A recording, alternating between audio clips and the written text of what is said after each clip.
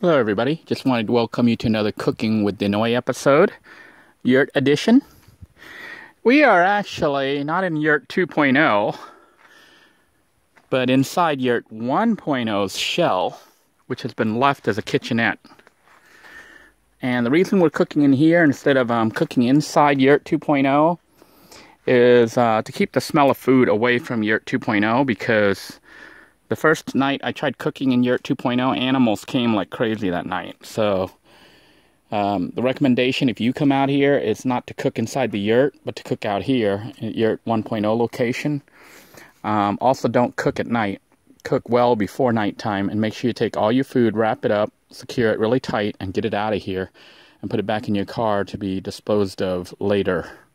Don't leave smelly food out, because you're going to bring animals to yourself. Anyhow, we are doing a cheap cooking series because I'm on a very limited budget, and I just wanted to share with you some foods that I think are excellent foods to cook because they are cheap. Mainly eggs. I bought this 12 dozen eggs from Walmart the other day, and believe it or not, it was like, I think it was like 78 cents or 88 cents for 12 eggs. Now, if you eat 2 to 4, let's say you eat 4 eggs a day, that's 3 days for less than $1 of protein right there. So, and if you only eat 2 eggs, you could have 6 days with the protein. Now, what I normally would do is cook the eggs, have like 2 eggs, maybe 3 eggs with rice. But this morning I didn't cook any rice, so I'm going to be eating bread with it. So I'm just going to cook up 2 scrambled eggs and make some egg sandwiches. Sadly, I don't have any ketchup with me. I forgot to get the ketchup, but that's all right. So, without further ado, let's go ahead and get started. The first thing you're going to need to do, because we don't have refrigeration out here, is you want to test the eggs and make sure that they are indeed not bad. A good egg should sink, not float up. So you can see that egg is all the way at the bottom. So that is a good egg that we can use. So these eggs aren't refrigerated. I bought them a couple days ago and I have them sitting out at the yurt. And the second egg is also sinking. So both eggs are very good. I think I'm going to have 3 eggs today. So I'm going to get this other egg, test it. And it sinks as well, so it should be a good egg. So we have 3 good eggs, 3 known good eggs, that we're going to be using to cook. Rid of the water here. So I'll bust each of those eggs, put in some total seasoning or Badia. This isn't Badia, but it's similar. It's Lawry's Casero total seasoning, and also some chopped onions, and that's pretty much it. We're going to be using the butane stove, which you work by pushing this lever down, and then you flip this switch on. It's supposed to light up, but it doesn't, so I have matches to light it up. And then we'll begin cooking. I have popped the eggs or busted the eggs, added this total seasoning, which is the equivalent of the Badia. And now I'm just going to add some chopped onions.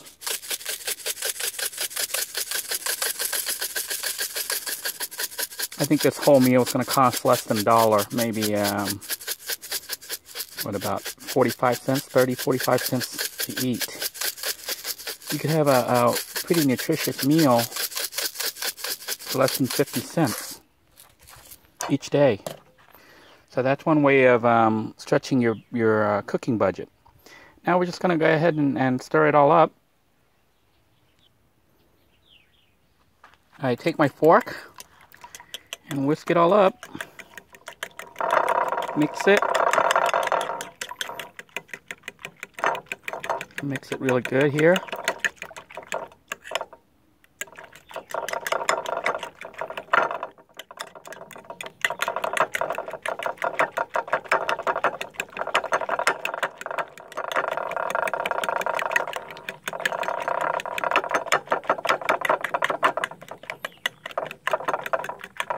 It's called beating the eggs instead of mixing. Okay, I have it fairly well mixed here. I'm going to go ahead and start up the fire now with the stove.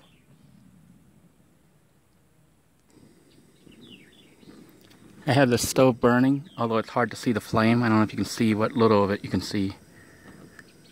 So it is heating up right now. So I'm heating up the pan a little bit with the little bit of grease that I have, or a little bit of oil. And then it's just going to be a matter of putting the eggs in there and letting it cook. Now what I usually do to simplify it, I just put the eggs in there and I put the lid on it. So it kind of fries and bakes at the same time. So I'm just waiting for this to heat up a little bit before I add the eggs. Before adding the eggs, I'll go ahead and beat it some more. Get it to mix up really well. And then it's just a matter of pouring it in here. Doesn't that look good?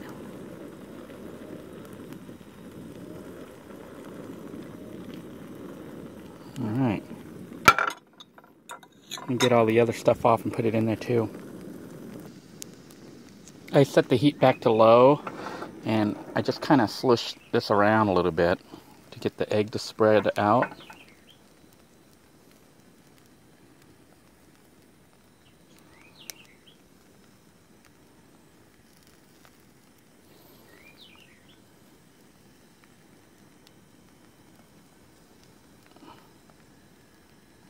Doesn't that look good?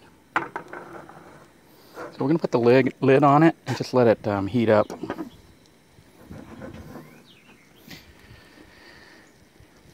Interesting thing about cooking with the butane is it cooks much faster than cooking with the 300 watt inverter. But what I find is that as soon as you turn off the heat, it starts to cool down really fast. Okay.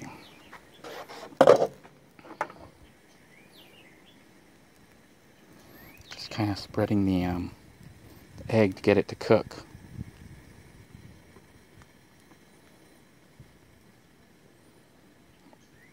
Alright. Lid on it to help it out. Now I've got to flip the eggs, and since I don't have a tripod here set up, so I'm going to go ahead and pause the camera and flip the eggs over and let the other side cook more evenly. I was able to easily flip the eggs over. Doesn't that look really good? So I'm going to put the lid on it and just let it cook and shut off the heat here. Turn that off. Pop the lever back up to disengage. So it disengages the canister for the butane. And the egg's pretty much done. Now we'll just get some bread, and we're going to make an egg sandwich.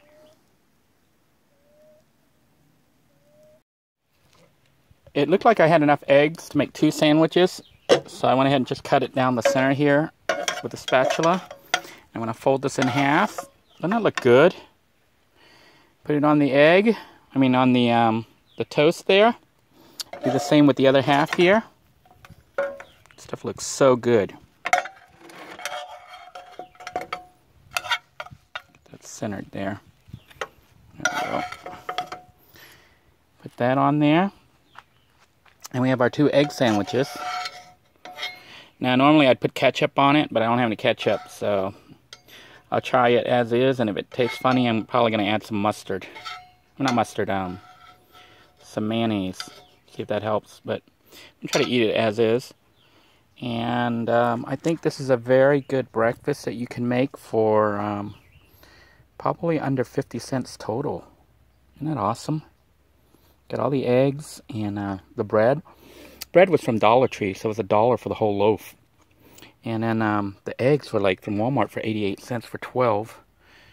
So for like $2, you could probably make enough food for breakfast or lunch like this for like a week. $2 can last you a whole week on sandwiches. Or if you eat it with rice and other ways of cooking it. So we're going to be exploring some cheap cooking based upon Dollar Tree food and things that we can cook without it spoiling, because of being out here at the yurt with no refrigeration. We have to kind of get food that we can eat right away. Or like with the eggs, they actually don't require refrigeration, but we do need to check them to see if they've spoiled before you use them.